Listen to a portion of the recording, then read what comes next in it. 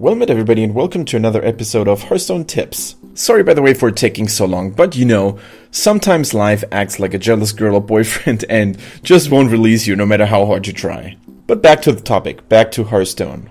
Today I would like to talk about baiting out cards of your opponents. Some of you may look a little bit skeptical now, I'm sure, but believe me, if you actually pay a little closer attention on when you play your minions, you'll be surprised of how often you can actually bait out those critical cards like Polymorph, Hex, or the Priest Shadow Words.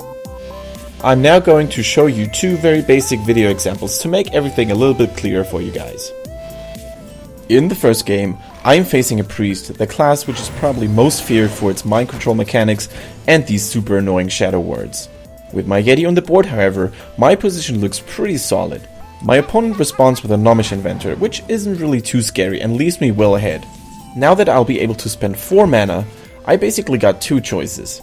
Either play my Mana-Tide Totem and my Argent Squire, or play my own Gnomish Inventor. Since my opponent had not played any Shadow Word Pains yet, I decided to go with the Gnomish Inventor, since I didn't want to lose my Mana-Tide Totem to a Shadow Word that easily. In the end, I baited out a Shadow Word to keep my more precious card, the Mana-Tide Totem, alive in the following turns. And basically this decision made me win the game due to superior card draw and tempo gain. In the second video, we're playing against a Mage, probably the class with the most direct damage and crowd control spells in the game. Right in the beginning I have two options, the Flame Tongue Totem and a Lightning Bolt, or the Mana-Tide Totem for 3 mana. I had to keep in mind though that the Mage had not played any Frost Bolts yet, so I decided that playing the valuable Mana-Tide was a little bit too risky. Instead, I chose to play the slightly less valuable Flame Tongue Totem.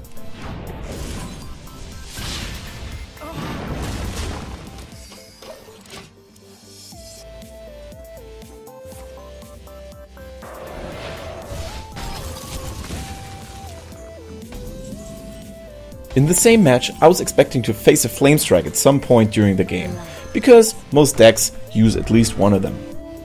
Instead of playing the Azure Drake or our good friend Harrison Jones, I merely summoned an Argent Squire and a Swampizzle. While my board still looked strong with 4 minions, there weren't really many valuable targets for a Flame Strike to hit. Once I got rid of the fiery threat, it was time to play the big boys.